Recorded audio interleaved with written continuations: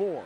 This is really where it's fun for an offense, because there's really no pressure, and now you can just kind of pin your ears back and have some fun and see them communicating on the sideline, see the frustration from Braylon Edwards. Braylon Edwards has been running with his mouth over the last week, too, criticizing the plays and criticizing one of his own teammates on a hit earlier. Great athletes on this team. Moments ago, this was Edwards.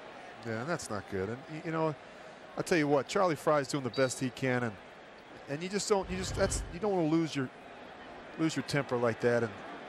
And this is a guy that's trying to feed you the ball. He's trying to throw you the ball, trying to throw you touchdowns and get you catches and touches. And this hasn't been easy on Charlie Frye either. Now he's doing the best he can. He certainly looks like he's disappointed there. We want to work together.